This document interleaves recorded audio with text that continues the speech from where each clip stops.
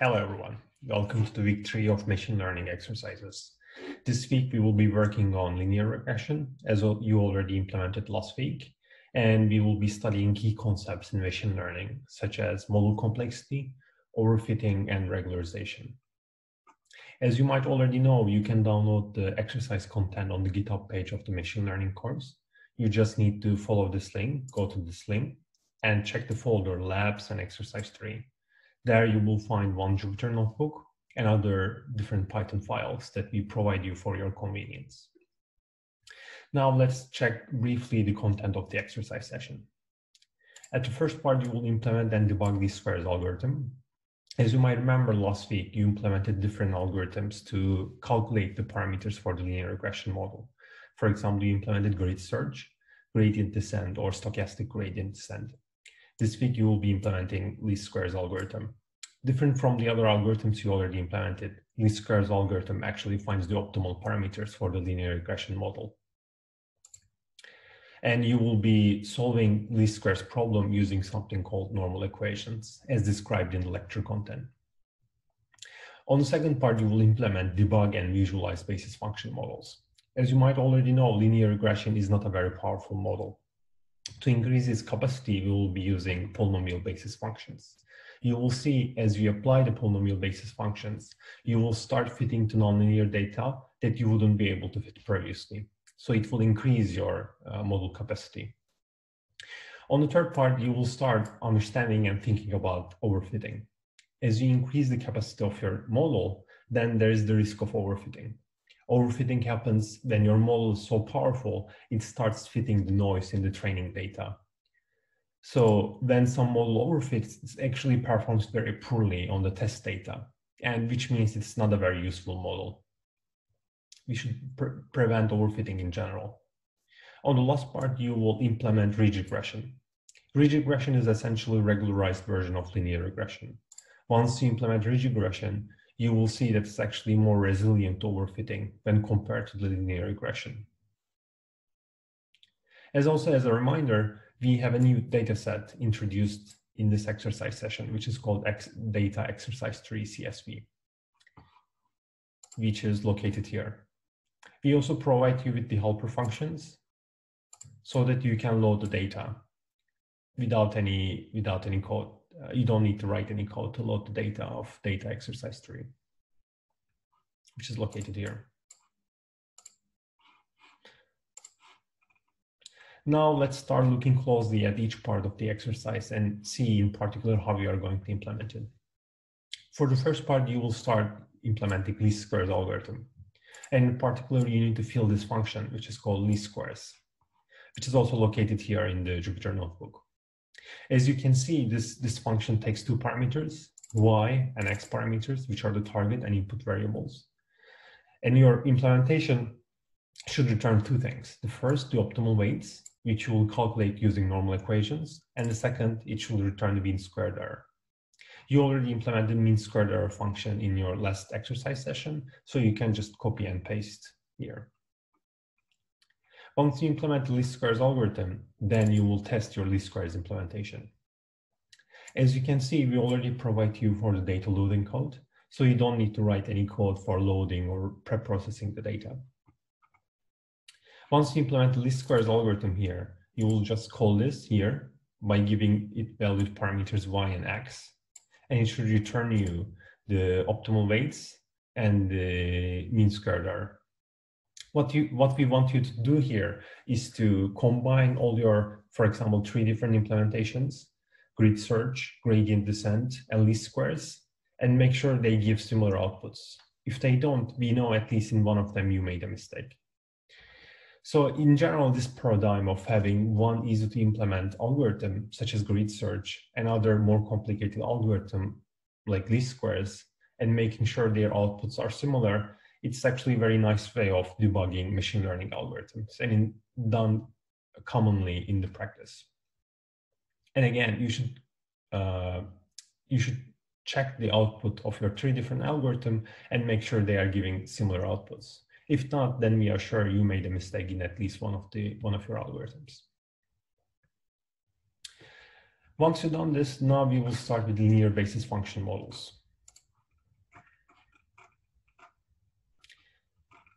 If you don't remember, what linear basis function model do is replace each row of the input data matrix with the polynomial basis function.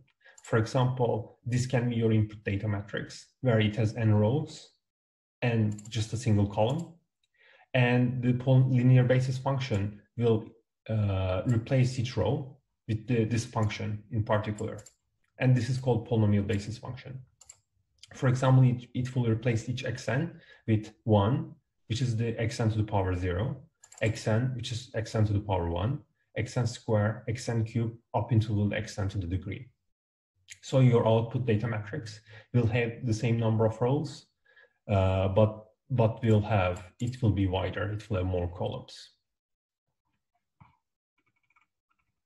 You will implement the polynomial expansion function here. Again, it will take one data matrix and it will take a degree parameter, which we'll use while we are calculating the polynomials of the original features.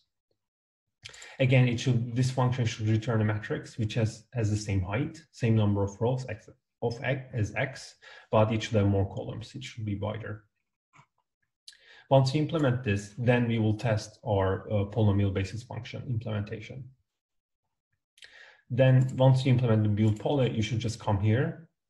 And as you can see, we already loaded the data for you, x and y values. You don't need to write any code for loading the data.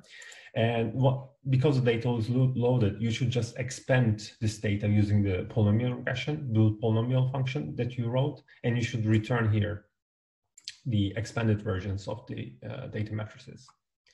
Once you've done this, you should use the least squares implementation that you just did in this exercise and calculate the root mean squared error and optimal weights. As a side note, root squared mean error can be calculated like this. It's just the square root of 2 times mean squared error. We are using root mean squared error because it is more intuitive. It has more intuitive values. For example, in mean squared error, you have squares in your implementation, so its units are not in the same units. Scale is not in the same units as in the input data. But root mean squared has square root at the end, so its values are easier to implement, easier to interpret. Once you return the root mean squared error here, this polynomial regression function will print the training errors for different degrees. And for example, you can see degrees are already given here. You will use this for different degrees.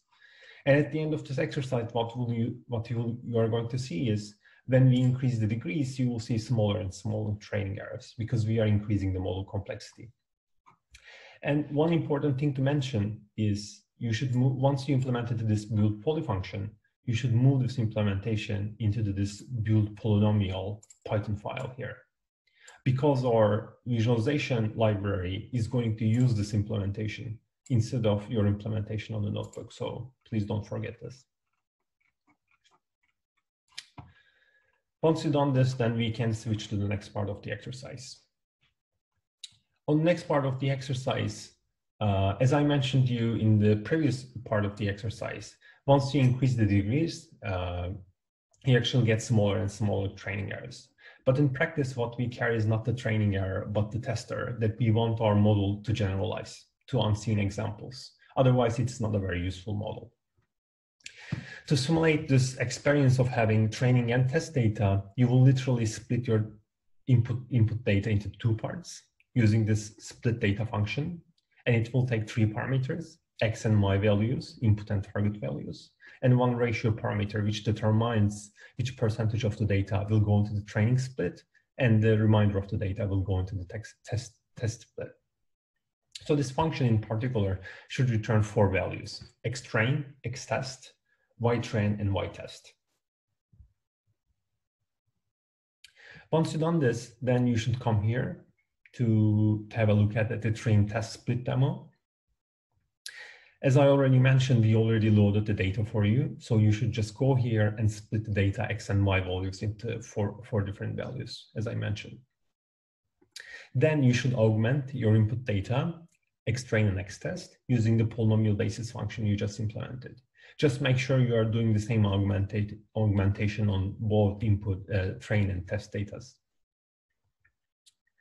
And once you have done this split and the augmented data with polynomial basis function, you should calculate the weights, optimal weights with least squares method you implemented in this exercise. And then you should just return the root mean squared error for training and testing splits. So what you will see when you run this code, if you look at the script, you can see we already wrote some degrees and split ratios to run this test with. Once you run this part of the code, you will see, you can clearly see phenomena of overfitting. For example, if you have very high degrees and you have very small split ratio, you will see training error is actually very small. But on the other hand, on the test set, you will have very large error. So you will see this model is actually not a very useful model. And in general, once you run the cell, you want you to have a look at the values, training and test values, and try to have a good understanding why these values occur. For example, you try to understand which split is better for which degree, and you should be able to explain it very well. You should refer to the lecture notes if this is unclear. For example, you should see overfitting, and you should understand why the test error, root mean squared error for degree 12 is very high for small amount of training data, like 10%. And we want you to think about, for example, what would you do if you have 5,000 samples instead of 50, where you have plenty of training data, essentially. Then how would you split in this situation? As you already saw overfitting, in the next part, we will try to understand how can we prevent overfitting. And one way to prevent overfitting is to use regularization. And ridge regression is the regularized, L2 regularized version of linear regression. And here, under this function, ridge regression, you will implement the ridge regression model. It will be a very similar implementation of linear regression, but with one difference that it will take the lambda values as a parameter. Lambda value in ridge regression determines the amount of regularization you do. For example, if it's 0, then there should be no regularization. So essentially, your model should return the same output as with the linear regression model. So one way to debug of your ridge regression model is to set the lambda to 0 and make sure the outputs are the same with the linear regression. Once you implement the ridge regression model, then you should come here. As you know, we already prepared the data for you. So you should split the data, return train and test data. You do polynomial basis function. So you will augment your data. And here you should run your ridge regression model with given lambda. Lambda is already given for you here. Once you run the cell, then you will see such a plot. On the x-axis of the plot, you will see different lambda values. On the y, you will see different error values. And this is, for example, this plot is for degree 7. This plot is particularly interesting because you can see in the lambda values, as I mentioned to you, if the lambda value is 0, essentially we are doing linear regression. So the leftmost part of this plot is close to linear regression. You can see in this some lambda regime is actually test error, which is the red curve, is smaller, the error is smaller than the linear regression, which is the leftmost part of this plot. So you can argue, looking at this plot, ridge regression is actually more resilient to overfitting than linear regression. And in the last part, different from the last week exercise, we will have some theory exercises. You don't need to implement any code here, but we want you to have some pen and paper and do some mathematical derivations. For example, in the first part, you need to prove that sum of two convex functions is also convex. And essentially, using the definition of convexity, you need to prove this inequality. In the second part, for example, you need to understand when a linear system is solvable and when it's not possible. And you should have a closer look at the invertible matrices. On the third part, you will be dealing with the computational complexities of different algorithms you already implemented. For example, grid search, gradient descent, and stochastic gradient descent. On the last part, you will be working on a brand new loss function, cost function. In this cost function, you won't be just calculating the difference between target and prediction values, but you will also taking care of the magnitude of the target values. So using this function, you will compute its gradient, and you will tell us how you can implement this gradient, and in general, how sensitive this function to outliers. So this is essentially all for this week.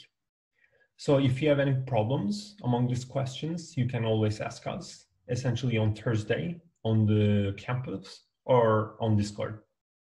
So have fun.